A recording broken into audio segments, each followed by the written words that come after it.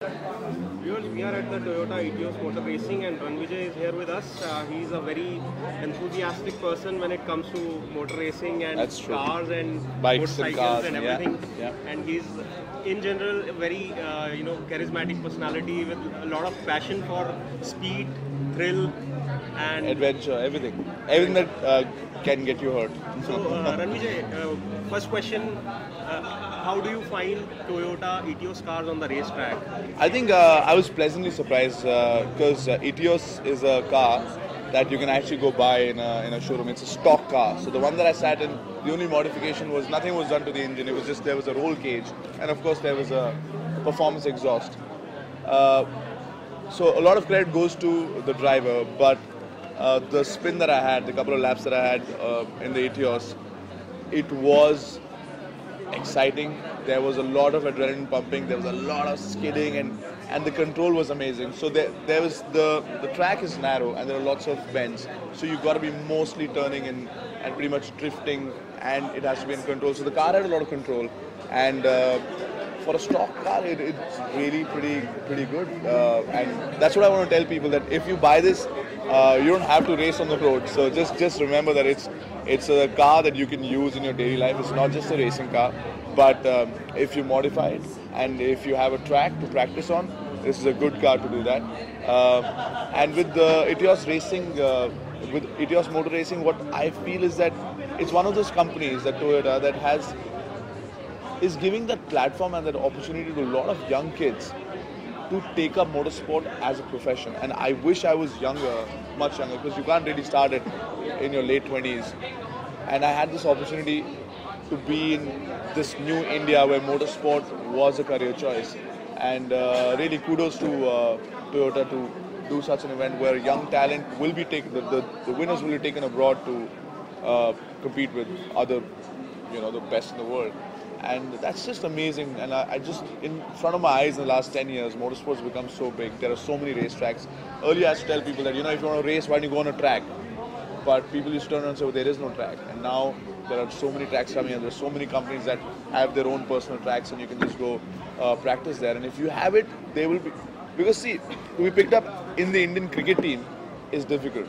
But if you have the racing talent and naturally you have that kind of a bent, companies will pick you up right away. We have our own F1 track. We have our own F1 team. We have a guy who drives for an F1 team, and events like this. So and the youth is interested. Even when motorsport was not in India, we used to watch it on television all the time. And today, I'm just happy I can still hear the engines revving.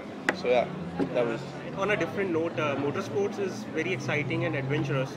At the same time, people who are going too adventurous on the public roads actually end up in troubles. So any message you would like to give to youth? See, the thing is, I've done a show called Stunt Mania, Right. where you're not even riding a bike or racing it, you're on one wheel, or you're jumping, going through fire and all. So a lot of times people ask me this question. You need to understand, when we do that, one, we are professionals when we do that. We practice 6 to 8 hours, these kids. So when you're racing on a racetrack and you can do all those things, you're wearing your gear, you're wearing a helmet, you're wearing a safety equipment, you have a roll cage inside the car. The car has its own safety measures when the company is making, but inside you have a roll cage. Around the track there are tires that even if you bang into something, you don't get hurt. You just bounce back. And these guys are the best. So if people on the road think they are racers, first of all, they're not the best, because if they were the best, they were on the racetracks. Secondly, there is traffic. There are other people whose lives are in danger.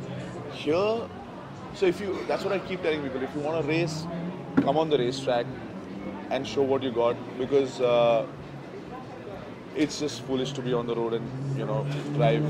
Drinking and driving is just, I don't think people don't understand how dangerous it is. Once it happens to them, then only. But why should they wait for that? And up north, especially, because in Bombay what happens is that you can't cross lanes because it's just that much, and there's so much traffic. But here I see the roads are becoming much better, but there is enough opportunity to speed. But I think I keep telling people to go on the track to practice, not on the road. Better safe than sorry. Yeah, see, if you enjoy driving, na, सीधी सी बात है. अगर आपको driving पसंद है, wouldn't you want to do for a longer period of your life, forever, instead of just driving really fast for a couple of years and just meeting an accident where you can't drive at all or if you die. So I say if you like something you want to do, just do it safely so that you can do it for the rest of your life. So I ride bikes. I wear my helmet, my gloves that have safety, knee pads and everything so that I can ride forever. And don't want to meet with an accident where I lose a leg where I can't ride at all. So I think slowly and steadily people are getting it, and with an event like this, when people see that yes, I can do this, I have an opportunity, more and more awareness will be generated. So that's it, and it'll take time. But What are your favorite motorcycles and cars in India, right? Or the ones you own? see, the ones you that really like. the ones that I own are the ones that I really like. But I'd like to get my hands on a Hellcat. It's a kind of a bike, an MV Augusta. Everybody thinks that the Harley Davidson is the epitome, but no, I'd like to get a nice sports cruiser. And I have a sports tourer, I have a sports bike, I have a nice dirt bike, I have a Charisma, I have an Enfield. You must have a really large garage. It's in different places because Bombay doesn't have. Then I have a couple of cars, but I think on roadies we travel a lot. And the most comfortable car, and I'm not saying it because I'm on a Toyota, this thing is the Innova. It's got great power, it's got great control, it's so comfortable. And even wherever I go, if I'm going for an event and it's not in Mumbai, I always have a Toyota Innova. So that's one of the cars that we use the most in our lives when we're not in Bombay. And on roadies also we have the Innovas that take us from one place to the other if I'm not riding the bike. So yeah, I think those are the cars that we use most. And my favorite car would be the Bugatti Veyron. It is just crazy. It is the fastest. I have a two-door sports car, but it's not a supercar. It's a sports car. I have one. I don't know. It's the SLK 350 AMG. Okay. Yeah, that's the one. Thanks, Rannvijay, for talking Don't to have us. any place to drive fast on it. So I took a friend's Lamborghini to the F1 track with a friend. And so yeah, we went on the track even with a fast car. You can't really speed on the roads. Makes sense to drive on the track rather Yeah, than on the roads also- and endanger yourself and others. Yeah, and you can do much more. You can do speeds up to 260, 270 with safety. You're wearing helmets and there is crash. Everything's great, man. I mean, you have a great time and nobody's worried about you. Your family's so much at stake. So yeah, it's good. Thanks for talking to Thanks, us. man. It was Pleasure. really nice meeting My you. pleasure. Cheers. This is Rohit Purana signing off from Car Blog India. Thank you.